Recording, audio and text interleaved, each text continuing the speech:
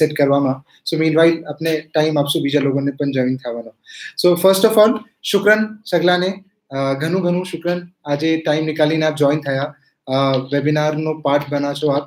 I am sure આનામાંથી ઘણા લોકો આના પહેલા વેબિનારમાં પણ જોઈન થયા હશે, and this is the second webinar of DBohra monthly webinar series. અને આજે જે ઘણા લોકો જે ફર્સ્ટ ટાઈમ જોઈન થયા છે આપનું પણ અમે તહે દિલ સે શુક્રિયા કહીએ છીએ.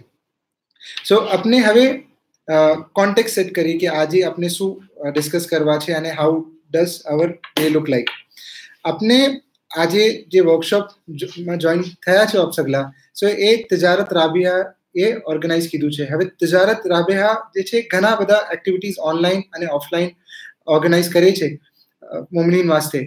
એનામાં આપણે ઘણા પ્રોગ્રામ્સ આપણે ઓફલાઈન જોયા હશે આપના મોઝેના અંદર, જે ટ્રેનિંગ અને એક્સેલરેશન ફંક્શનના તહેત ઓર્ગેનાઇઝ થાય છે. આપે તિજારત રાબેહાનું DBohra પ્લેટફોર્મ જોયું હશે, આપે બોહરા કનેક્ટ પ્લેટફોર્મ જોયું હશે.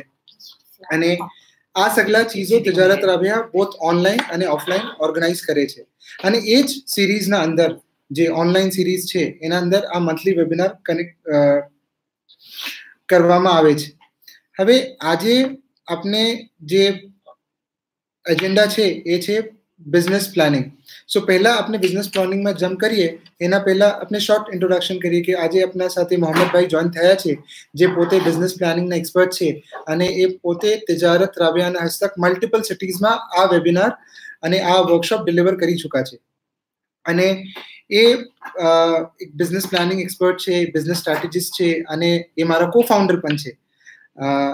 હવે આજે જે આપણે વેબિનારમાં આવ્યા છે એનું ટોપિક છે business importance of business planning for your business growth. So I guess એનામાં જે ફ્રેઝ છે યા કેચ વર્ડ છે એ છે બિઝનેસ ગ્રોથ. તો એના ઉપર આપણે રોશની ડાલશું અને આ વર્કશોપને કિક સ્ટાર્ટ કરશું. પણ એના પહેલા આપ સગલાને એક બિઝનેસ પ્લાનિંગ ટેમ્પલેટ પણ મોકલવામાં આવ્યું છે. આઈ એમ શ્યોર જે આપને ઈમેલ આવ્યો હશે યા SMS આવ્યો હશે તો એ પણ આપને આપ એનામાંથી ડાઉનલોડ કરી શકો છો. અગર આપે નથી કીધું સો એના meanwhile I will also paste chat વિન્ડોના અંદર, તો આપ લોગ સગલા ત્યાંથી પણ ડાઉનલોડ કરી શકો છો. અને એના રિલેટેડ આપણે ઘણા બધા ડિસ્કશન કરશું આજે અને જે નેક્સ્ટ 2 વર્કશોપ આગળ થશે. સો આ જે વર્કશોપ છે આ 3 સિરીઝ છે આખું બિઝનેસ પ્લાનિંગનું, અને આને 3 પાર્ટમાં ડિવાઈડ કીધું છે. તો આજે જે છે એક ઓવરવ્યૂ છે અને એના પછી આપણે 2 વર્કશોપ હજી કરશું જે ડિટેલમાં જશું અને ડીપ ડાઇવ કરશું. Yeah. So sorry to interrupt you. भाइयों कमेंट सेक्शन डिसेबल नहीं થઈ શકે बिकॉज सगला ने शायद कोई इमरजेंसी के सवाल भी पूछो હોય, लेकिन आप लोगों ने एम કહી દો કે આપણે જે વેબિનાર કરશું એના પછી આપણે 20 to 25 minutes question and answer no session રાખશું, જેમાં આપ લોકો કમેન્ટ્સ ના અંદર સગલા अपना સવાલો પૂછી શકો છો. સો હમના let's stop the comments flowing ताकि अपने लोगों ने थोड़ा स्क्रीन वीडियो વધારે જોવાય અને કમેન્ટ્સ થોડા કમ જોવાય. So yeah, sorry અમર ભાઈ. No problem. So yeah, as Mohammad bhai said કે આપણે એકદમ હાર્ડ ટાઈમલાઈન અને ટાઈમલાઈનની પાબંદી સાથે વર્કશોપ કરશું વેબિનાર, અને આપણે મેક્સિમમ બાય 8:05 યા 8:10 આપણે વન વે ડિસ્કશન ક્લોઝ કરીને ક્વેશ્ચન એન્ડ આન્સર સ્ટાર્ટ કરશું. સો વિધાઉટ વેસ્ટિંગ ફર્ધર ટાઈમ આપણે ડીપ ડાઇવ કરીએ. So Mohammad bhai, ji union engineering, yes you can send the link to anyone in your groups. જે લોકો register નથી થયા એ લોકો भी આ લિંક હમના ફક્ત લિંક પર ક્લિક કરીને જોઈન કરી શકે છે, એમાં કોઈ હરજ નથી. પ્લીઝ મોકલીએ. સો મોહમ્મદ ભાઈ, આપને આજે સગલા આયા છે અને everyone here who is a part of this webinar wants to grow their business. એટલે સગલાને આપણું બિઝનેસ ગ્રો કરવું છે. સો મને આપ આમ કહીએ કે how does one go about growing their business? કેમ બિઝનેસ ગ્રો કરે? 2 words में कहीશ. The starting point from any business, the starting point for any business is planning. Business no planning કરવું, બરાબર? તો હવે આપણે આ વેબિનારમાં એમ જોઈશું કે બિઝનેસ પ્લાન શું કામ કરવો જોઈએ, કોને કરવો જોઈએ, કેમ બિઝનેસ પ્લાન लिखવો જોઈએ અને लिखा પછી બિઝનેસ પ્લાનના ઉપર કેમ અમલ કરવો જોઈએ, બરાબર? તો business planning is part of your business, એમાં કોઈ એક્સેપ્શન છે જ નહીં. अगर बिजनेस प्लान नहीं करो तो अपने एम केम खबर पड़से कि भाई अपने जे गोल सेट किधो छे अपना वास्ते. फॉर एग्जांपल घना अपना जे बिजनेसेस छे अपने एम गोल सेट किधो छे कि भाई in the next 5 years I want to be a 50 crore company. or in the next 2 years I want to have an employee count of 20 employees for my company, or in the next 3 years મને મારો દુકાનમાં એટલો stock વધારવો છે. પણ એ તો તમારો goal છે, પણ એ ગોલને કેવી રીતના અચીવ કરવું એ ઇમ્પોર્ટન્ટ છે. That is exactly what business planning is all about. Okay, so Mohammed bhai, मैंने आ कही कि why do we create business plan in the first place? Business plan लिखवाना ઘણા સગલા એડવાન્ટેજીસ છે અને ના લખવાના બી ડિસએડવાન્ટેજ છે, જે આપણે થોડી વારમાં ડિસ્કસ કરશું. પણ શું કામ લખવું જોઈએ, ઘણી સગલી રીઝન્સ છે. સૌથી પહેલા તો આપણે જ્યારે નવું બિઝનેસ શરૂ કરીએ છીએ એના અંદર આપણે એમ સોચીએ છીએ કે ભાઈ મને આ બિઝનેસ શરૂ કરવું છે અને આપણે એકદમ એક્સાઇટ થઈને ઝટથી શરૂ કરી લઈએ છીએ. પણ આપણે એમ પછી ખબર નથી હોતી કે 1 મહિના પછી યા 2 મહિના પછી યા 3 મહિના પછી કે હવે આગળ કેમ જાઓ. તો બિઝનેસ પ્લાનનો લખવાનો સૌથી પહેલો મકસદ એમ છે કે આપણે આપણા બિઝનેસની ફિઝિબિલિટી સ્ટડી કરીએ. કેમ કે ભાઈ આજે મેં બિઝનેસ કરવાનો છું, યા તો હાર્ડવેરનો બિઝનેસ, યા કિરાનાનો બિઝનેસ, યા કેટરિંગનો બિઝનેસ, યા કોઈ બી કિસ્મનો બિઝનેસ હોય, તો એ બિઝનેસને પ્રેક્ટિકલી એક્ઝિક્યુટ કેમ કરવું એના વાસ્તે પ્લાનિંગ કરવું જરૂરી છે. 1 2 અગર બિઝનેસ પ્લાન નહીં હોય ને કાલે બીજા મહિનામાં યા ત્રીજા મહિનામાં યા ચોથા મહિનામાં અગર કંઈ પ્રોબ્લેમ આવી તો ડિસિઝન કેમ લઈશું કે ભાઈ હવે આ પ્રોડક્ટને આપણે કન્ટિન્યુ કરીએ કે ના કરીએ, આ સર્વિસને આપણે કન્ટિન્યુ કરીએ કે ના કરીએ, આ પ્રાઇસ પોઈન્ટ પર આપણે વેચીએ કે ના વેચીએ, એટલું ડિસ્કાઉન્ટ આપીએ કે ના આપીએ, આ ટાઈપના કસ્ટમરને આપણે વેચીએ કે ના વેચીએ. આ સગલા જે ડિસિશન્સ છે અગર પ્લાનિંગ કરશો તો જ તમને ખબર પડશે કે ભાઈ આ પ્લાનના જરિયાથી I will be able to make more informed decisions. બરાબર. ત્રીજું, ઘણીક વાર આપણે એમ થાય છે કે આપણે એકદમ એક્સાઇટેડમાં આપણે શરૂ કરી લઈએ છીએ બિઝનેસ, પણ આપણે એમ રિયલાઇઝ નહીં થતું કે આપણા સ્ટ્રેન્થ્સ અને વીકનેસીસ શું છે. બરાબર. હવે સ્ટ્રેન્થ્સ હોય શાયદ આપણે એઝ એન ઇન્ડિવિજ્યુઅલ, હવે મેં મારી વાત કરું તો આઈ એમ good at planning, strategy, cells, writing, financial statements and so on and so fourth. અમર ભાઈ is good at marketing. Right? Now, I am not good at marketing. That is my weakness. So, business plan likhwano ek haji ek maqsad aim che ke to identify your strengths and weaknesses. Je strengths che ena par apne kaam karne zarurat nathi, but je weakness che how do we overcome the challenges for that particular weakness. So, business plan likhwa se apne એ સગલી વસ્તુઓ બી ખબર પડી જાય છે. બરાબર. ચોથું, business plan likhવું જોઈએ so that when you talk to anyone about your business, અગર તમને કોઈને બીજા કોઈથી વાત કરવી છે યા કોઈ મદદ લેવી છે યા પછી બીજા કોઈને તમારો પ્રોડક્ટ બી વેચવો છે તમારા કસ્ટમરને, જહાં લગ તમે પોતે ક્લિયર નહીં હોય કે તમારો બિઝનેસ પ્લાન શું છે, ફોર એક્ઝામ્પલ તમારા પ્રોડક્ટનું ડેફિનેશન શું છે, તમારી માર્કેટિંગની સ્ટ્રેટેજી શું છે, તમારું રેવન્યુ મોડલ શું છે, તમે કેટલામાં વેચશો, કેટલું તમારું કોસ્ટ છે, કેટલા તમને પ્રોફિટ થશે, અગર એ સગલું તમને જ ક્લિયર નથી તો તમે as a business owner, how will you go and articulate that to your fellow business person or your stakeholder ya pachi tamara koi customer ne tame em story tame kem vechso. So you yourself need to be very clear as to where my business is and what am I doing and what is the product or service that I'm selling. Barabar. Have apne જોઈએ કે અગર આપને ના લીખીએ આ plan તો શું થાય. અગર આપણે નથી લીખતા બિઝનેસનો પ્લાન તો સૌથી પહેલા તો આપણે ખબર જ નથી કે જે મેં ગોલ સેટ કર્યો છે 50 કરોડનો યા પછી 200 એમ્પ્લોઈઝનો યા પછી I want to sell all over India યા પછી I want to sell globally, મને તો ખબર જ નથી કે વહાં સુધી મને કેમ જવું છે. બરાબર. બીજું, જ્યારે બિઝનેસમાં આપણે ખબર જ છે કે ઉતાર ચઢાવ તો આવે જ છે. We have ups and downs, we have હાઈઝ and lose, we have good days, we have bed days, we have average days. જ્યારે ખરાબ દિનો આવે છે we get into a frustration mode કે ભાઈ હવે યાંથી આગળ મેં કેમ જાઉં. બરાબર છે. અગર બિઝનેસ પ્લાન લીખો હશે તો કમસે કમ તમે એમ પ્લાન કર્યું હશે કે ભાઈ અગર મેં મારું બિઝનેસ અગર ડિઝાસ્ટર મોડમાં ચાલુ જશે so what will be my plan of action at that time. Do I change my strategy a bit, do I change the way I cell, મારી માર્કેટિંગની સ્ટ્રેટેજી ચેન્જ કરું યા મેં મારા સેલ્સની સ્ટ્રેટેજી ચેન્જ કરું યા મેં મારા પ્રાઇસિંગને ચેન્જ કરું. તો આ સગલી ચીજો થશે આપણા વાસ્તે અગર આપણે બિઝનેસ પ્લાન નહીં કરીએ તો, because you will not be in a position to move forward. બરાબર. ને બીજું, અગર તમે બિઝનેસ પ્લાન નથી લીખી રહ્યા અને બિઝનેસ કરી રહ્યા છો, it is as good as a child dreaming about a new toy without even realizing what the benefits of that toy is going to be. It's like, you know, you want to dream as big as you want, but પછી આપને એમાં ખબર જ નથી કે ભાઈ એ dream ને આપણે કેમ અચીવ કરશું, બરાબર? પછી બિઝનેસ પ્લાન કોણ નથી લીખતું, આ બી ઘણી જરૂરી ચીજ આપણે કોને જાણવાને મિલશે છે કે જે રિલક્ટન્ટ લોકો છે, આમ આઈડિયાઝ તો છે કે શરૂ કરવું છે બસ, પણ એક ઝીઝક હોય છે કે નહીં આમ થાશે કે નહીં થાય, થઈ જશે કે નહીં થાય, કરશું કે નહીં કરીએ. અગર જો બિઝનેસ પ્લાન નથી લીખતા તો તમે આપને કન્વિન્સ કરી રહ્યા છો કે મારો business is not practical, not ફીઝિબલ, and I am not able to move forward. So these are the things why you should write a business plan, and why you should when who does not write a business plan, and what are the disadvantages of not writing a business plan. હાજી ઘણી સારી reasons છે business plan લખવાની, જે મેં આગળ આપ લોકોને બયાન કરી છે. Okay, Shukran Mohammed bhai, I guess that was a very elaborate brief topic na upar ki that why do we create business plan in first place. હવે એક ઘણો ઇન્ટરેસ્ટિંગ ક્વેશ્ચન મને જોવાનો which caught my eye. Hamza ભાઈ પૂછે છે, ના અબ્દી અલી ભાઈ સોરી, that business ને બળાવવા વાસ્તે શું કરવું જોઈએ, અને આઈ ગેસ એ જ મારો પહેલો ક્વેશ્ચન હતો that, અને જેનો મોહમ્મદ ભાઈએ જવાબ આપો in 2 words, that business plan. સો એ પોઈન્ટને મેં હવે નેક્સ્ટ ક્વેશ્ચનથી કનેક્ટ કરું છું મોહમ્મદ ભાઈ, જે આપણે ઘણી બધી વાત કીધી that સગલા બિઝનેસ પ્લાનિંગ કરે, why do we create a business plan in the first place. સો મારું નેક્સ્ટ ક્વેશ્ચન આ છે that આ એટલું આપણે ડિસ્કસ કરી રહ્યા છે business પ્લાનના બારામાં, so what is business plan in the first place?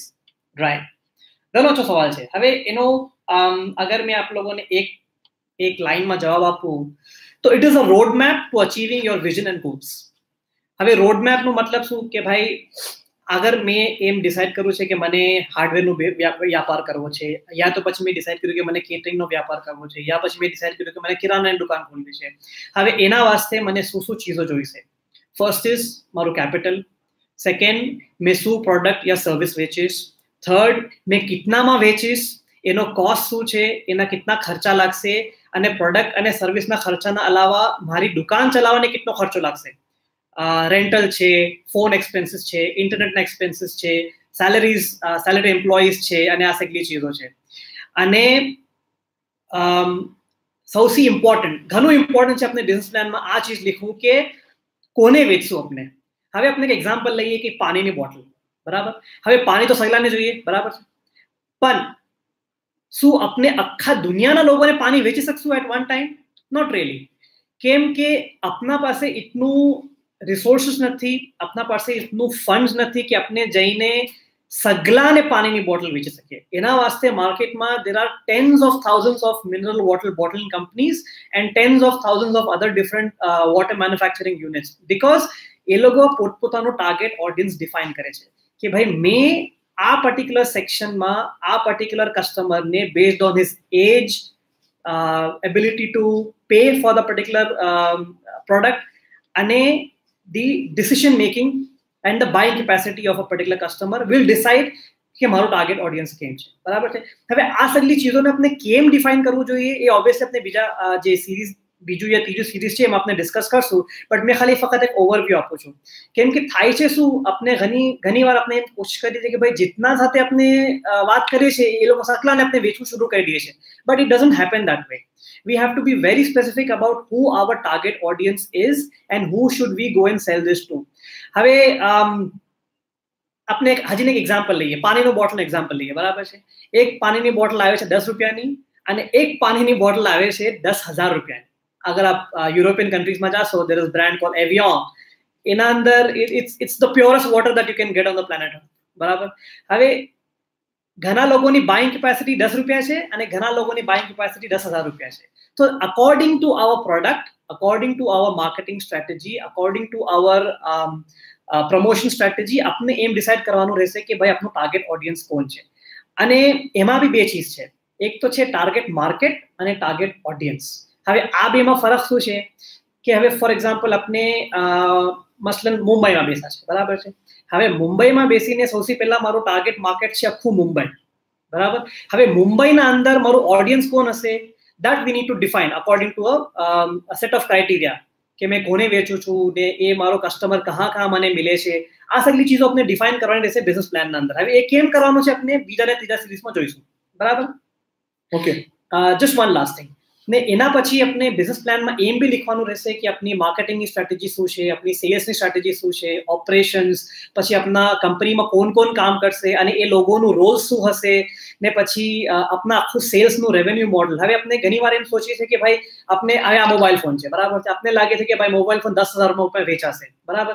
હવે ઘણાને એમ લાગે છે કે 10,000 માં વેચાશે, બટ ઘણા એમ કહે છે કે ભાઈ મેં તો લાખ રૂપિયામાં બી વેચી શકું છું. હવે આપના ઉપર ડિપેન્ડ કરે છે. બે તરીકાથી આપણે फाइनेंशियल मॉडलिंग कर सके छे. एक तो अपने कॉस्ट निकालो, एना ऊपर अपने प्रॉफिट लगाओ, ये वन वे है. बीजू अपने एक प्राइस सेट करो ने પછી એના પર अपने कॉस्ट निकालीने अपने प्रॉफिट मार्जिन सेट करो. एग्जांपल मैं आप लोगों ने आपको एप्पल आईफोन सगलाने जरूरत નથી तो भी Apple has been able to penetrate the market in a very big way. કેમ કે એ લોકોએ જરૂરત પેદા કરી છે. એમ નથી કે અગર આઈફોન નહીં હોય તો મેં કઈ મરી તો નહીં જાઉં, I'll still be alive, I'll still be continuing my business, I'll still be continuing my daily life.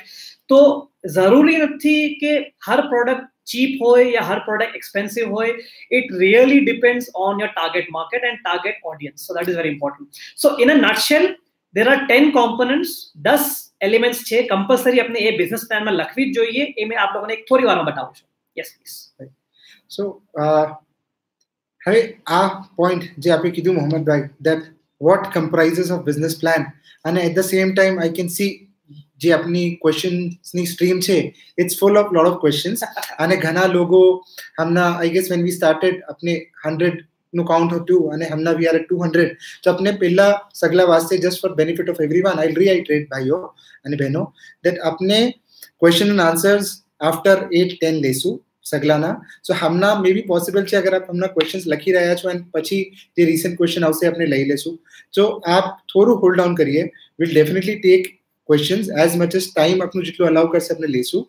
અને બીજું ચીજ છે કે આ જે આપણે વર્કશોપ કરીએ છીએ, જે આપણે પહેલા કોન્ટેક્ટ સેટ કીધું કે આ વર્કશોપ સિરીઝનો પહેલો વર્કશોપ છે અને આના પછી પણ 2 વર્કશોપ થશે જેના અંદર આપણે ડીપ ડાઇવ કરશું બિઝનેસ પ્લાનિંગના અંદર. આજે જે મોહમ્મદભાઈ આપણે ઇન્ફોર્મેશન આપી રહ્યા છે એક હાઈ લેવલ ઓવરવ્યૂ છે કે ઇમ્પોર્ટન્સ શું છે, એડવાન્ટેजेस શું છે, કયા કયા એલિમેન્ટ્સ શું છે, સો દેટ આપને જે ટેમ્પલેટ મોકલવામાં આવ્યો છે આપ જેવારે એ જોશો તો આપ સગલા ચીજો સે રિલેટ કરી શકશો. અને જેવારે આપ નેક્સ્ટ વેબિનારમાં આવશો તો આપ ઓલરેડી પ્રેપ્ડ અપ હશો કે અચ્છા આ મોહમ્મદભાઈ આ સગલા ટોપિક્સ પર ઓલરેડી વાત કરી ચૂકા છે અને નાઉ I can relate two it, right. So again as I said કે નેક્સ્ટ વેબિનારમાં આપને આવું છે અને એના પછી પણ 2 સિરીઝ આપ આવશો so that this chain will completed અને આપ વધારેમાં વધારે you will be able to make most out of this. સો હવે મોહમ્મદભાઈ મારું નેક્સ્ટ ક્વેશ્ચન દેટ आपने बात की थी advantages, what is business plan, but मैंने आ कहिए कि who should create a business plan in the first place. Is it only for people जे नया बिजनेसेस छे या जे मारू बिजनेस હવે मैं शुरू કરી રહ્યો છું એના વાસ્તે છે? Is it four big organisation, is it four small organisation, is it four startup या इज इट फॉर फ्रीलांसर्स? सो કોને બનાવવું જોઈએ business plan? Every single ઓન્ટરપ્રેન્યોર, every single business owner જે યા તો નવું સ્ટાર્ટ કરી રહ્યા છે યા એક્ઝિસ્ટિંગ બિઝનેસ છે, આમ 2-3 વર્ષ શરૂ કરવાના થયા છે, યા કે એવા બિઝનેસ જે 30-50 વર્ષ જૂના છે, સગલાને એવરી સિંગલ યર પ્લાનિંગ કરવું જરૂરી છે. બીકોઝ કે અગર આપણે પ્લાન નહીં કરતા તો આપણે ખબર નથી કે આપણું પ્રોગ્રેસ શું છે. હવે યુઝ્યુઅલી તો બિઝનેસ પ્લાન બને છે ફોર ધ નેક્સ્ટ 5 years. આપણે 5 વર્ષનો એક ફોરકાસ્ટ નિકાલીએ કે ભાઈ આપણું બિઝનેસ યહાંથી નેક્સ્ટ 5 વર્ષનો ફોરકાસ્ટ શું જોવાશે. How much money are we going to make? How much product are we going to sell? How much brand building we are going to do in the next 5 years? लेकिन अपने India में खबर है कि अपना calendar ये financial calendar is between March two अप्रैल. तो the best time to do a business plan is on every 1st of April. Sit down for half a day અને अपना लास्ट વર્ષનો આખું બિઝનેસ ને રિવ્યુ કરો. કેશ ફ્લો સ્ટેટમેન્ટ છે, profit and loss statement છે, balance sheet છે, પછી આપણું સેલનું આખું સેલ શીટ છે, પછી કોસ્ટ ઓફ ગુડ્સ સોલ્ડ છે. એ સગલું રિવ્યુ કર્યા બાદ પછી તમે જો કે તમે જે બિઝનેસ પ્લાન કર્યો તો is it according to my plan or M I making any શોર્ટફોલ્સ or M I એક્સીડિંગ my plan.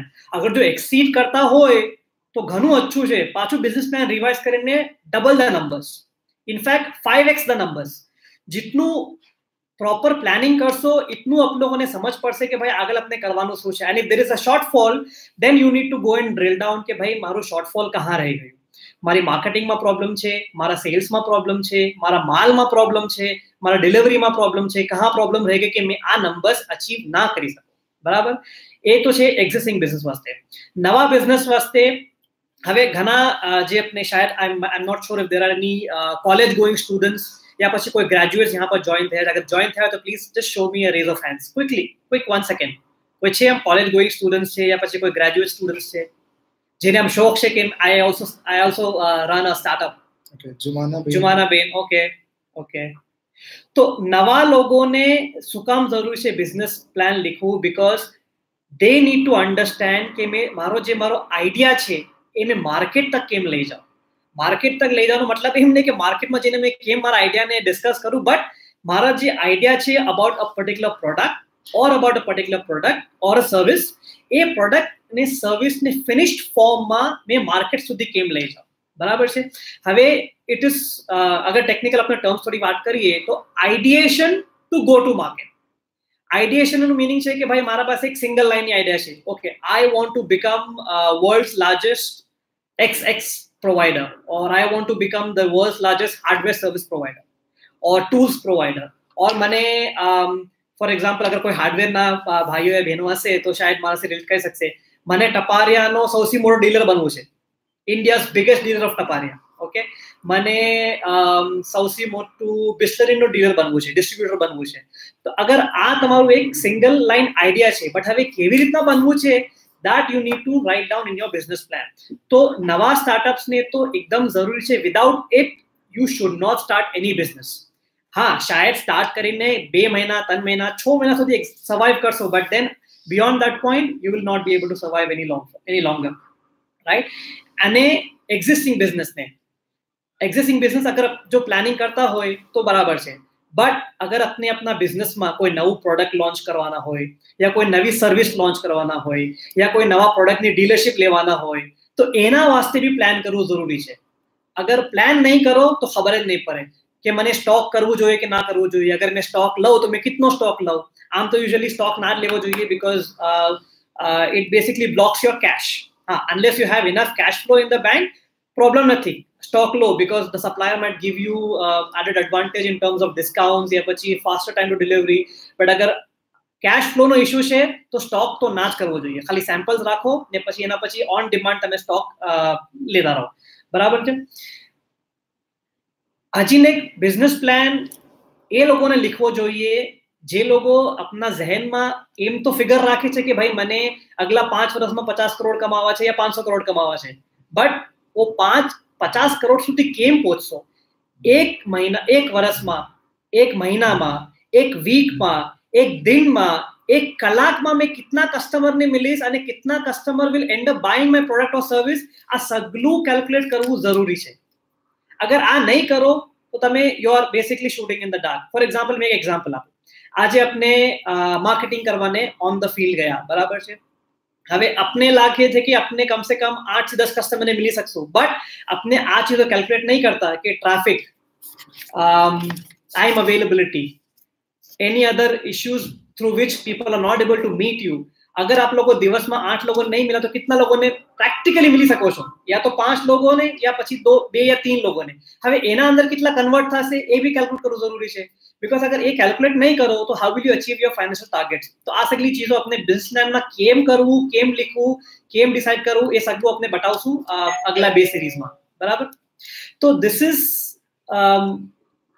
an overview of who should create a business plan. So again I'll repeat, every single entrepreneur who has a business which is 2 to 3 years old or 1 year old, every single entrepreneur who has a business which is 15 to 20 years old, and every single aspiring entrepreneur કે જે college going students છે, જે graduate થઈને નવું business શરૂ કરવા માંગી રહ્યા છે યા કોઈ જે સર્વિસીસમાં છે અને હવે નવું સ્ટાર્ટઅપ શરૂ કરવા માંગી રહ્યા છે, તો સગલાને પ્લાનિંગ કરવું જરૂરી છે અને એનાથી કોઈ એક્સેપ્શન છે જ નહીં. Okay? Perfect. I am meanwhile busy writing all the interesting questions. So आपने सगला questions obviously मैं एक्सपेक्टेशन पण सेट કરી દો ભાઈઓ બહેનો કે આપના પાસે ફક્ત 20 મિનિટ્સ ઓર હશે ક્વેશ્ચન્સ લેવા વાસ્તે સો સગલાના ક્વેશ્ચન્સ તો આપણે નહીં લઈ શકીએ પણ જેટલા મેક્સિમમ પોસિબલ હશે આપણે આન્સર કરશું લાઈવ અને પછી એન્ડમાં આપણે એક ઈમેલ આઈડી પણ મૂકશું તો કોઈને સ્પેસિફિક ક્વેશ્ચન હોય રિલેટેડ ટુ ધેર બિઝનેસ આપણે તિજારતના હસ્તક બિઝનેસ કાઉન્સલિંગ સર્વિસ પણ આપીએ છીએ સગલાના વાસ્તે અને જે મોઝેમાં છો આપ વહાં પે યા તો લોકલી યા તો ઓનલાઈન તો એ પણ આપને अपने एज ए सर्विस आपे છે તિજારત સો સગલા ચીજોના answer in a span of 1 hour તો સગલાને આપણે નહીં આપી શકીએ but than wheel try to B as informative and as personalized as possible. Okay, but before we open the floor for questions, मैंने एक सवाल आप लोगों से पूछना है. मैं आप लोगों ने कम से कम एक 5 से 7 रीजन किया है to write a business plan. But there is one very important reason to write a business plan. कोई मैंने बता भी सके से. I'll just give you 30 seconds.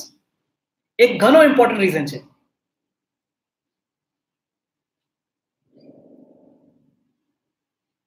कोई लिखी सके છે comments માં what is that one reason you should definitely write a business plan? Financial planning, stability, okay, we've spoken about that. Capital, okay, we've spoken about that. Goal भी अपने बात करी चुका है. एक घनो अहम reason है growth, goal setting, know your roadmap. आ सगली चीजों these are part of your business plan.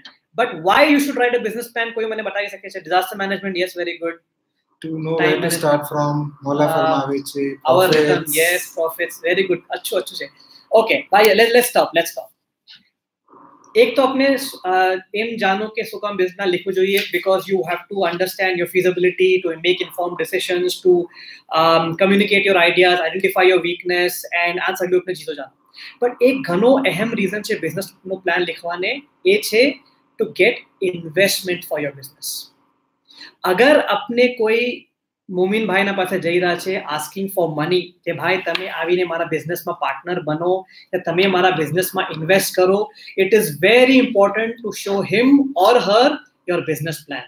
Otherwise હવે તમે મેં કોઈને પૂછો કે ભાઈ તમે મારા બિઝનેસમાં 25 લાખ રૂપિયા નાખો ભાઈ શું કામ નાખો શું ગેરંટી છે તમારો બિઝનેસ ચાલશે કે નહીં ચાલે અને હજી એક વસ્તુ બી આપ લોકોને કહી દઉં અગર જો કરદન હસના વાસ્તે અપ્લાય કરતા હોય પ્રોસેસ भी ઘણો ઇમ્પ્રૂવ થઈ ગયો છે ઘણો સ્ટ્રીમલાઇન થઈ ગયો છે अगर कर्जना हसना पासे जासो सौसी पहला अगर बिजनेस वास्ते जासो तो सौसी पहला एम पूछसे कि भाई तुम्हारो बिजनेस प्लान लाओ ने बिजनेस प्लान नहीं होए तो obviously the process is gonna delay further ने अगर बिजनेस प्लान हसे तो it will expedite as well तो it is very important to understand कि अगर आप लोगों ने कोई ने बिजनेस में कैश इन्वेस्टमेंट की जरूरत होय या कोई अपना मुमीन भाई ने पार्टनर बनावो होय या પછી कर्जन हसना लेवू होय तो प्लीज बिजनेस प्लान लखવું जरूरी है. This is one main reason to write a business plan.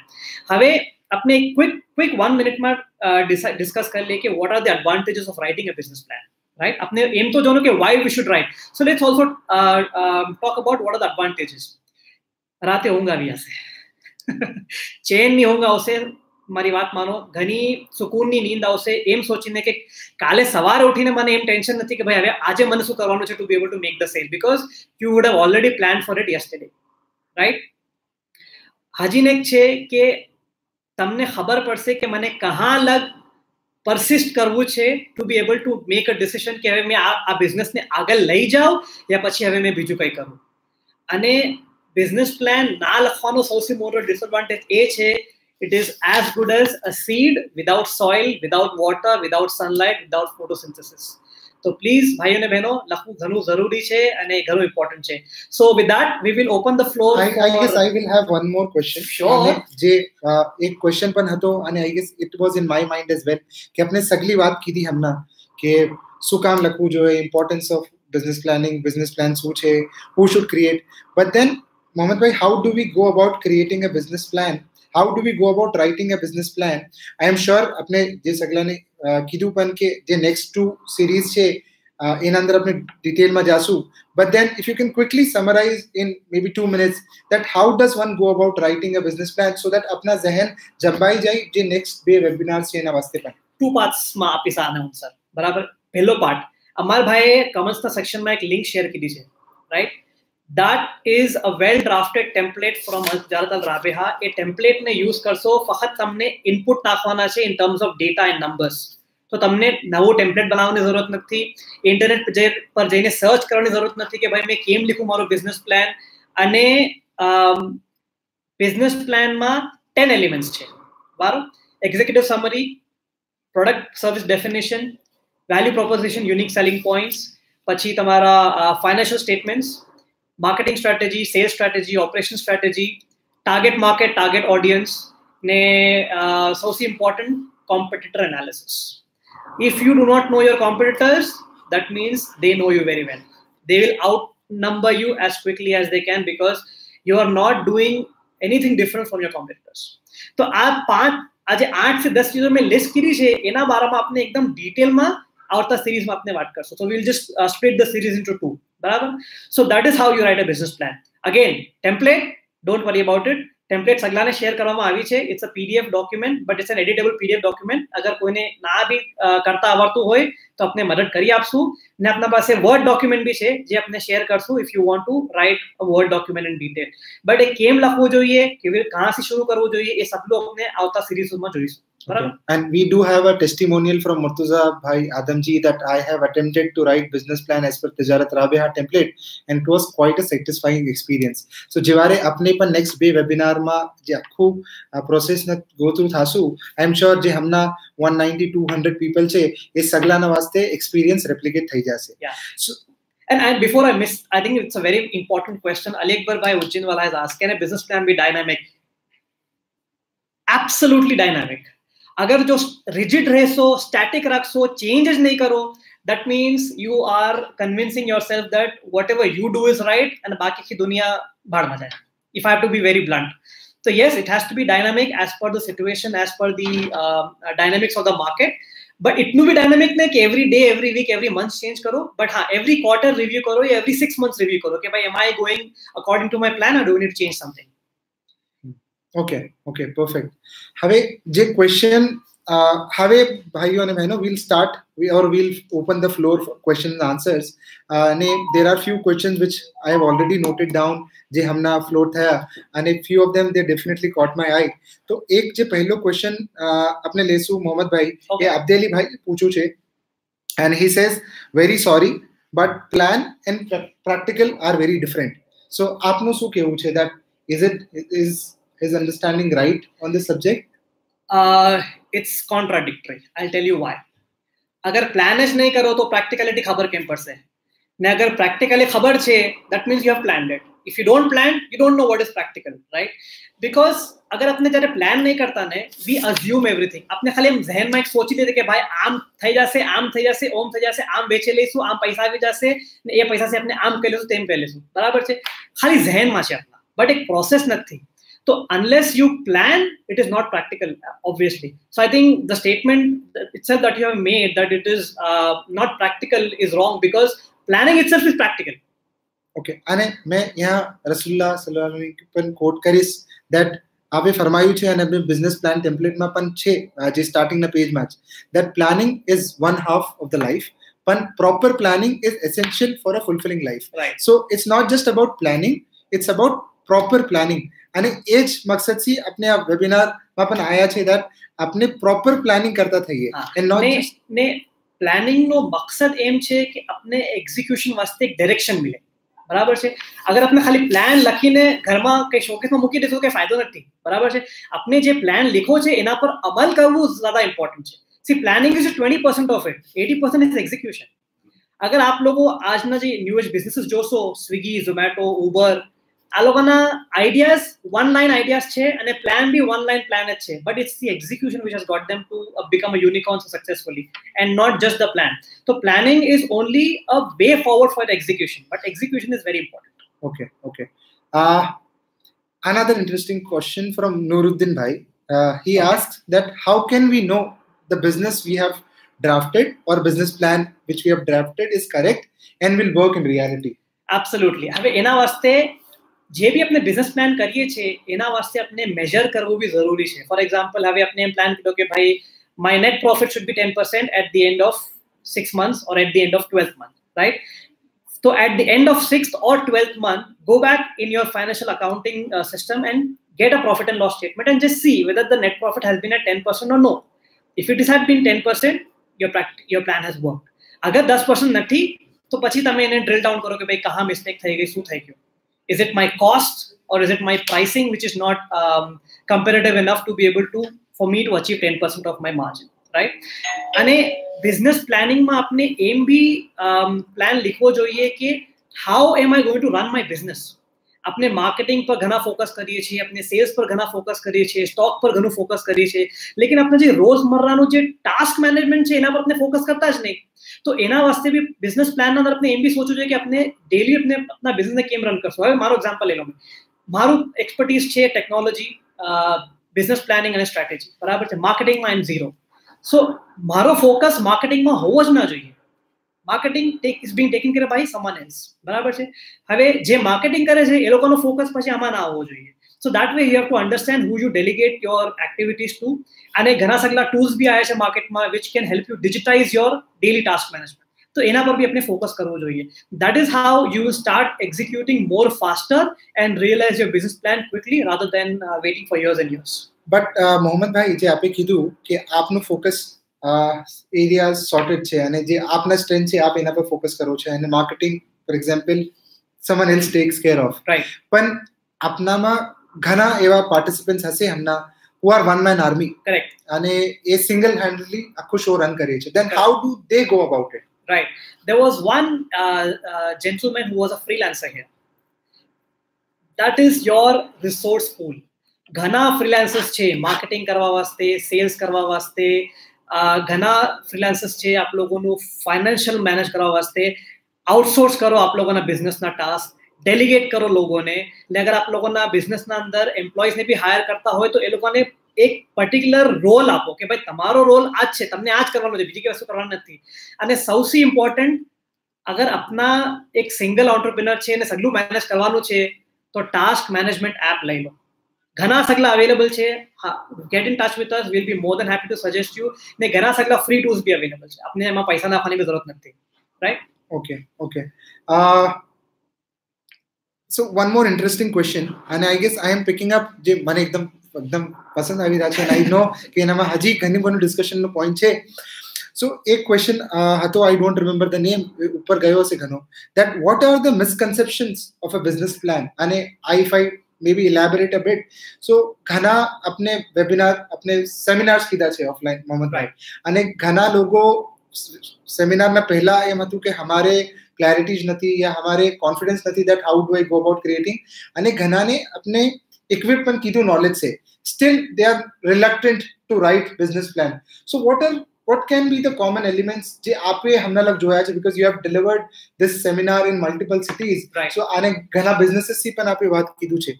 So what can be the common elements or common misconceptions around business plan? સૌથી પહેલું છે કોન્ફિડન્સ. અગર કોઈ એમ કહે છે કે મને બિઝનેસ પ્લાન નથી લીખવું, that means he is indirectly telling you or she is indirectly telling you that they are not confident about their business.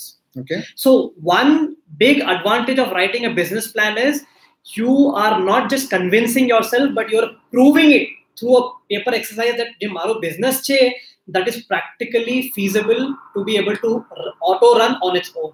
So that is one reason why one should write a business plan. ને બીજા જે misconception છે કે ભાઈ આ સગલું paper exercise છે, એને કરીને મતલબ શું છે? નહીં, પેપર એક્સરસાઇઝ તો છે જ, બટ એને જોઈને આપણે એક્ઝિક્યુટ કરવાનું છે. તો ઇટ ઇઝ લાઈક ઘણી વાર આપણે હોય છે સ્કૂલમાં હોઈએ છીએ, બરાબર છે. હવે સ્કૂલમાં આપણે એક પર્ટિક્યુલર ક્લાસમાં જઈએ છીએ, હિસ્ટ્રીની લેસનમાં યા પછી સિવિક્સની લેસનમાં, ઠીક છે. The first thing the class teacher આસ્ક્સ you to do is pick up your textbooks, because for you to gain knowledge, for you to understand anything, for you to work on anything, you first need to understand the whole concept of it. તો જ્યાં લગ તમને business plan જ ખબર નથી કે મને શું કરવાનું છે, how will you even go and execute? So these are some of the misconceptions that people have, and ઘણા લોકોને એમ લાગે છે કે ભાઈ અરે મારો તો હાર્ડવેરનું બિઝનેસ મેં કોમ પ્લાન કરું. ઘણા એમ કહે છે કે ભાઈ મારો તો કેટરિંગનું બિઝનેસ મેં કોમ પ્લાન કરું. ઘણા એમ કહે છે મેં તો ફ્રીલાન્સર છું, મેં કોમ પ્લાન કરું. ભાઈ freelancer છો, but obviously you do not want to be a freelancer for the whole of your life, right? You want to move forward. હાર્ડવેરનું business છે, શું કામ કરવું જોઈએ? મારી એક દુકાન છે, કાલે મને 10 કરવી છે. કેટરિંગનું બિઝનેસ છે, હમણાં શાયદ ખાલી મૂવીમાં કેટરિંગ કરતા હશે, મને બહાર બી કેટરિંગ કરવું છે. તો you need a business plan to scale your business. સ્કેલનો મતલબ મેં મારા બિઝનેસને 5 થી 10 ગુના કેમ વધાવું. તો unless તમે પ્લાન નહીં કરો, you will not scale. You are basically doing, I mean, ઘણા પછી હોય છે ને, ઘણા કન્ઝર્વેટિવ બિઝનેસ બી હોય છે કે ભાઈ મારો ટાર્ગેટ છે મેં મહિનાના 50,000 રૂપિયા કમાવું, I am done with it, એનાથી આગળ મને નથી કરવું. તો પછી અગર એ માઇન્ડસેટ થી રાખશો તો પછી obviously no business plan is going to help you. Okay. I guess that sums up and એક ક્રક્સ પાલી રહી છે કે that શું મિસકન્સેપ્શન થઈ શકે છે. હવે એક ઘણો ઇન્ટરેસ્ટિંગ ક્વેશ્ચન છે. હવે મેં બે સેગમેન્ટના ક્વેશ્ચન લઈશ મોહમ્મદભાઈ, અને આપણે એનામાં ઘણા લોકો ટચ થઈ જશે એટ મેક્સ. સો પહેલું ક્વેશ્ચન આવ્યું from, I don't remember the name again. The question is that retail businessમાં planning કેમ કરી શકે, અને how do I make sure કે બિઝનેસ પ્લાનિંગ કરીને મેં એ બિઝનેસના અંદર ગ્રોથ લઈને આવું. Right. But we will merge the question with retail and wholesale both. હા, તો હોલસેલમાં પણ ક્વેશ્ચન છે. I guess Najmuddin bhai from New York, he said. So let's talk about the retail business first. હવે retail બિઝનેસમાં શું છે, you are most more or less in the cash business, જ્યાં पे अपने कैश काउंटर હોય છે, આપણે સ્ટોક કરવું હોય છે. હવે એના અંદર યુ નીડ ટુ અન્ડરસ્ટેન્ડ કે મેં કેટલો સ્ટોક કરું અને કહાં લગ કરું. અગર મારો સ્ટોક નહીં વેચાય તો પછી મેં સ્ટોકનું શું કરીશ, બરાબર. પછી બીજું છે કે અગર રિટેલનું બિઝનેસ છે, that means my cache is moving very quickly. તો મને મારા એમ્પ્લોઈઝને કેટલા પૈસા આપવાના છે, મારી દુકાનનું કેટલું રેન્ટ છે, મારા ઇલેક્ટ્રિસિટી બિલ, મારું લાઇટ બિલ, મારું ફોન બિલ, આ સગલી ચીજો મને કેલ્ક્યુલેટ કરવી પડશે. તો બેસિકલી રિટેલ બિઝનેસમાં સૌથી મોટી પ્લાનિંગની જરૂરત છે કેશ ફ્લો મેનેજમેન્ટની, કે મારા મંથના સ્ટાર્ટિંગમાં મારા બેંકમાં કેટલા પૈસા આવવો જોઈએ અને મંથના એન્ડિંગમાં મારા પાસે કેટલી બેલેન્સ હોવી જોઈએ, and that should be a credit balance, not debit balance. If it is a debit balance, that means you are not managing your business properly. A retail business. હવે wholesale business માં you need to understand કે ભાઈ for me to be able to reach a particular amount, કે ભાઈ મને આ મહિનામાં 1 લાખ રૂપિયાનો ધંધો કરવો છે, how much product or service I need to be able to move to my customer to be able to reach that number, બરાબર. અને wholesale business માં you also need to understand કે ભાઈ મારા ફક્ત એક કસ્ટમર નહીં હોય, મારા મલ્ટિપલ કસ્ટમર હશે. જો રિટેલ બિઝનેસમાં લોકો આપણા પાસે દુકાનમાં આવે છે, હોલસેલ બિઝનેસમાં આપણે લોકો પાસે શાયદ જવું પડે છે. તો how many people do I go to, what are there likes and dislikes, where are they looking for information, કે આજની જમાનામાં people are on Facebook, Instagram, Twitter, એક સગલી જગા છે. તો where do I market my product and services so that I can be visible in front of my customers. So there are different aspects of every kind of business. It is not just for retail, not just for wholesale, but all types of businesses. Distributorship છે, યા પછી manufacturing છે, યા પછી કોઈ industrial છે, યા પછી કોઈ સર્વિસના બિઝનેસમાં છે. સગલાને પ્લાનિંગ તો કરવાનું છે, હા, બટ થોડા ઘણા એલિમેન્ટ્સ ચેન્જ થતા રહેશે. હવે ફોર એક્ઝામ્પલ રિટેલના બિઝનેસમાં આઈ નીડ ટુ અન્ડરસ્ટેન્ડ કે મને કેટલું પ્રોડક્ટ વેચવું છે. હવે ઘણા લોકો શું કરે છે કે ઘણા લોકો અમે બી મિલીએ છીએ અને લોકોને પૂછે છે કે ભાઈ તમે શું કરો છો. We do everything, V supply everything. હવે એવરીથિંગનો મતલબ શું, મતલબ મેં સમજો ના, એવરીથિંગ એટલે શું, સગલું એટલે એમ ના હોય. પછી એમાં તમે ફિક્સ કરો કે ભાઈ મેં આ 5 ચીજ સપ્લાય કરું છું and I am very good at it. પછી એમ નહીં કે મેં સગલું જ સપ્લાય કરીશ. સગલું સપ્લાય કરવામાં C anything is equals to everything is equals to nothing. So specific is terrific. Perfect. Another very interesting question, Mohammed bhai, and which is on the lines of Mufaddal bhai is asking that maru business ghanu junu છે and there are lot of hidden costs in my business. Correct. And they may be considered nathi thata while doing or creating the business plan. So how does one go about including them or considering them when writing a business plan? The whole purpose of business plan is to find out your hidden cost. હવે મેં આપ લોકોને example આપું. આપણે ઘણીવાર જે સપ્લાયના જે બિઝનેસમાં છે, આપણે માલ મોકલવો હોય છે આપણા કંપનીને, બરાબર છે. અર્જન્ટ રિક્વેસ્ટ આવી, હમણાં મને માલ મોકલો. આપણે શું કરીએ છીએ, એક્સાઇટમેન્ટમાં ફટાફટ જઈને માલ લઈ આવીએ છીએ અને માલ મોકલી દઈએ છીએ. બટ આપણે એમ નહીં જોતા કે એ મારો જે ટાઈમ છે એ ચાલો ગયો. I should have charged premium two supply on an urgent basis.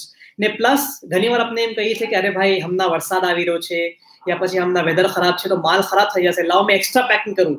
But તમે એક્સ્ટ્રા પેકિંગના પૈસા જોરા નથી જોરા, તો પછી તમારા જે એક્સ્ટ્રા પેકિંગના પૈસા હતા that is actually eating up your profit. તો આ સગલા આપણે એઝમ્પશન્સ લેવા જોઈએ કે અગર આપણે એક કોઈને માલ સપ્લાય કરશું તો એના શું શું કોસ્ટ છે, your packaging, your own time, your employees time, your transport, your petrol, આ સગલું કેલ્ક્યુલેટ કર્યા પછી જ you have to come to a conclusion કે ભાઈ હવે મેં આ માલ આ પ્રાઇસ પોઈન્ટ પર વેચી શકીશ, યા પછી મારા આ માલનો આ કોસ્ટ છે એના પર મેં એટલું માર્જિન ચલાવીશ, એ માર્જિન અંદર મારા સગલા બીજા કોસ્ટ ને મેં અક્રૂ કરીશ ને એના પછી મેં આ માલ વેચી શકીશ. So it is very important.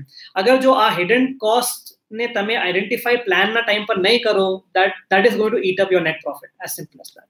Perfect. Mohammed bhai, I think Juzer bhai Nalwala, I guess he's been asking the same question. We depend on market fluctuation. Absolutely, yes. That is the reason apnu je plan che ekdam dynamic રહેવું જોઈએ. We every 3 months, every 6 months we should change our not change but just go back and look at our business plan and decide કરવું જોઈએ કે is it working or not working. હવે market માં ઘણા fluctuation આવે છે. For example જે government માં કામ કરતા હોય, સડનલી ટેક્સ રેટ્સ આગળ વધી ગયા, ઇન્ટરેસ્ટ રેટ્સ વધી ગયા, યા પછી કોઈ અપ્રુવલનો એક વર્કફ્લો આવી ગયું. અગર કોઈ ગવર્મેન્ટ ચેન્જ થાય છે સડનલી આખું વર્કફ્લો ચેન્જ થઈ જાય છે. ને અગર કોઈ ગવર્મેન્ટ ચેન્જ થાય છે તો જે કન્સ્ટ્રક્શન જે કોન્ટ્રાક્ટ આવવાનો હતો એ નથી આવતો. સો basically V would have been happy that okay હવે આ કન્સ્ટ્રક્શનનું કામ આવશે તો મારા આખા 2 વર્ષનું quota finish, but suddenly government change થઈ ગઈ તો હવે ના આવ્યું. તો આ સગલા ઇશ્યુઝને ફોરકાસ્ટ કરવું જોઈએ આપણે. We should plan four disaster કે ભાઈ અગર આવું તો માશાલ્લાહ ઘણું અચ્છું, ના આવું તો શું, આગળ મેં શું કરીશ. તો we should be able to understand. હવે માર્કેટના બારામાં બી સ્ટડી કરવું જોઈએ કે where is my market moving. હવે ઘણા સગલા જે નવા ઇન્ડસ્ટ્રીઝ છે ને એના ઉપર ઇન્ટરનેટના ઉપર ઘણું ડેટા અવેલેબલ છે કે where is how is the market growing. For example પ્રિન્ટિંગનું market છે. Printing market is growing by 3 to 4% month on month. બરાબર છે. અગર ગ્રો કરી રહ્યું છે તો બરાબર છે, આઈ એમ ઇન ધ રાઇટ ડિરેક્શન. અગર ગ્રો નથી કરી રહ્યું, what next? Is it 3D printing? Is it some other technology of printing? Is it some other way of doing printing? ये પછી આપણે explore કરવું જોઈએ. So yes, you have to be very aware of your market dynamics and only then create a business plan according to your market dynamics and not without that. That is the reason આપણે આ લોકોને કીધું હતું that there is a difference between target market and a target audience. Audience is the one who is buying the product or service from you. Market is your total available market you can sell into. હવે આ mobile phone છે, સેમસંગનો છે, બરાબર છે. Right now there are top 3 mobile providers. Samsung છે, Apple છે, and I think it's I don't know the other one. Now there is no way one mobile phone will be able to capture all 100% of the market. સવાલ જ નથી આવતો because they have different target audience. So that way we also need to identify કે અગર આપનું target market 100% છે તો એમાંથી મને કેટલું percentage જોઈએ છે. Is it 1%, 10%, 50%? એ પછી આપણે આપના જે કેટેગરી છે, જે niche છે એના પર આપણે ડિસાઈડ કરીએ. Perfect. ઘણા questions છે.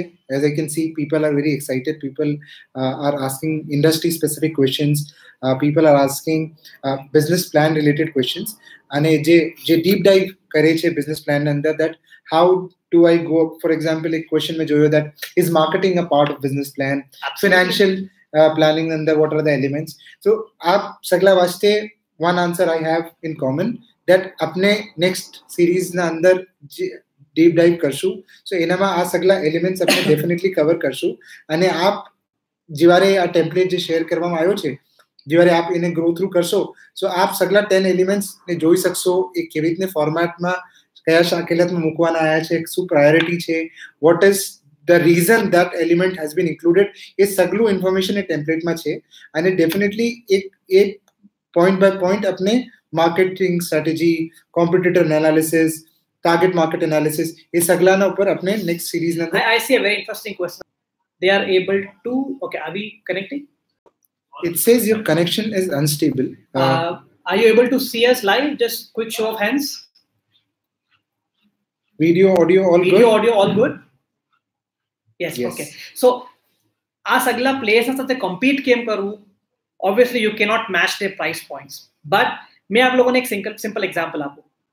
Last week મારા ફ્રેન્ડના यहाँ એક ઓર્ડર આવ્યું જેના અંદર એમ હતું કે ભાઈ મને ઓર્ડર કાલે સાંજે 5 વાગ્યા લગ જોઈએ because my colleague is flying to US and he needs to carry the products along with them. બરાબર. મેં લોકોને ને પછી એ લોકોએ મને શું કીધું કે ભાઈ તમે મારો જે ઓનલાઈન માર્કેટ પ્લેસ છે એના સામે પ્રાઇસ મેચ કરો. I said I will not match the price.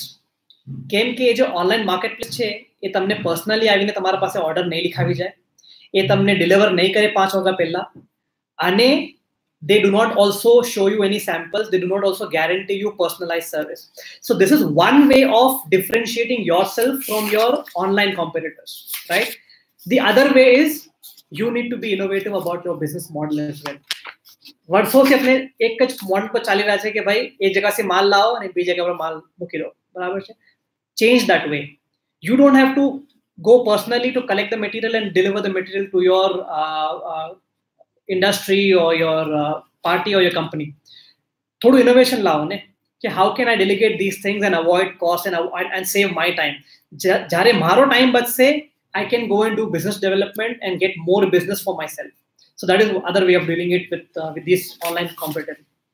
Okay, perfect. Sorry? I think it's okay. Yeah. Yes.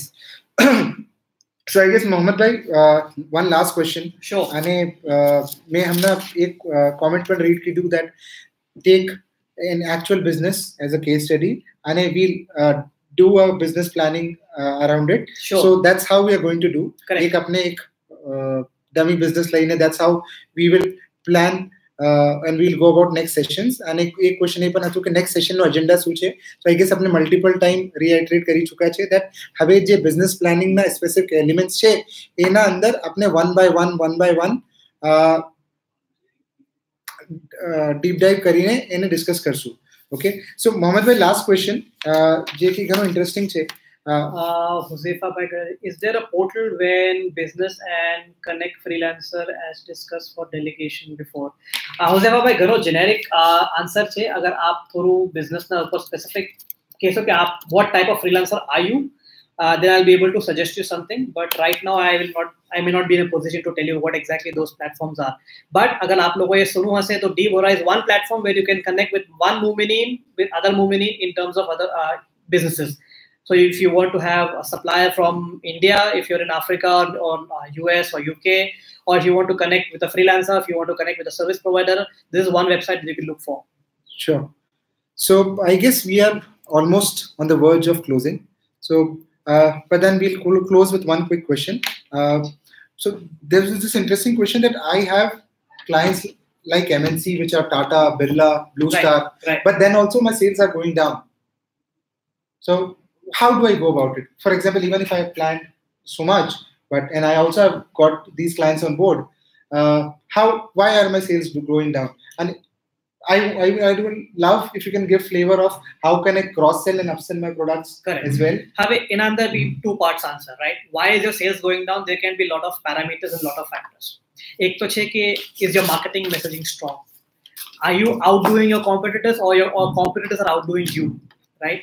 And tiju che ke je aap logon na price points che, are you giving them a comparative pricing? Me cheaper nahi kehta. Never ever sell on pricing, always sell on value.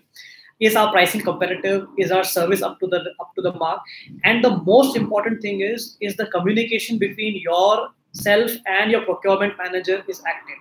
Because ઘણી વાર એમ શું થાય છે કે આપણે ખાલી every day સવારે આપણે ફોન થાય વાત કરશે, હા સાહેબ आज कुछ है क्या, आज कुछ लाऊं क्या, आज कुछ ऑर्डर है क्या, એ કહીને આપણે ફોન મૂકી દઈએ છીએ. એના આગળ આપણે વાત નહીં કરતા કે ભાઈ what is going on in your business, what is next coming up in the next 1 month, કઈ નવા પ્રોજેક્ટ્સ આવી રહ્યા છે, કઈ નવું ચેન્જ લાવી રહ્યા છો, are you changing yourself as a business as well? Because ઘણી વાર આપણે એમ થાય છે કે યાર we are starting to lose sales because of our competitor. ના, એ નથી હોતું. You are starting to lose sales because you have become redundant. તમારી હવે જરૂરત નથી મને, because મારો આખું બિઝનેસ મોડલ ચેન્જ થઈ ગયું છે, બરાબર? So we need to have active communication with your procurement manager and with your purchase manager. Perfect. I guess that sums up and that gives answers to multiple questions je मैं जोया हमना comment section में. हवे Mohammed bhai, this is where, and to everyone who was a part of today's workshop or webinar, that we will close the session here. Thank you so much for joining today. And just before we close, अपने बे चीज जंबावी देइए that अपने आप लोग सगला ने notification आवसे for your next sessions. अने घना questions छे અને ઘણા લોકોને એમ હશે કે મેં ક્વેશ્ચન પૂછા, મે બી મલ્ટિપલ ટાઈમ રિપીટ કીધા, 3 વાર પણ મેં જોયા ગયા ક્વેશ્ચન્સ છે, માફી चाहिए છે, બટ તહે દિલ से માફી चाहिए છે, because we are running short of time as well, and I'm sure if we take all the questions that will become too big a session. અને આપણે small session અંદર વધારે information આપી શકે એ એજન્ડા છે આપણું. So but then feel free, if you have any specific questions, if you are stuck somewhere, if you require any counseling session, I will write an email ID in the comment section ma, which is support@dbohra.com. Feel free to write your questions and we will make sure કે આપને question નો answer આપવામાં જ આવશે. right? So a extra step आपने ले ऊपर से. Right now as a Tijaarat we have lot of open channels for you. One is counseling, अपना training and acceleration program જે tab program છે એના તહેત આપના cities માં આપના moses માં ये अगर हमना program થઈ ચુકા હશે ये હવે થવાના હશે, right? જે પણ આ સગલા topics પર થાય છે, business planning, digital marketing, business digitization, growth planning અને sales cash versus credit में घना ये पण question जोया that credit छे, so should I charge extra, should I charge less? So ये सगला questions please hold on, we'll definitely answer in your next session and we'll also make a point जे सगला question unanswered रह गया छे, we'll try and summarize them in before even we start our next session, so don't get disheartened guys, right?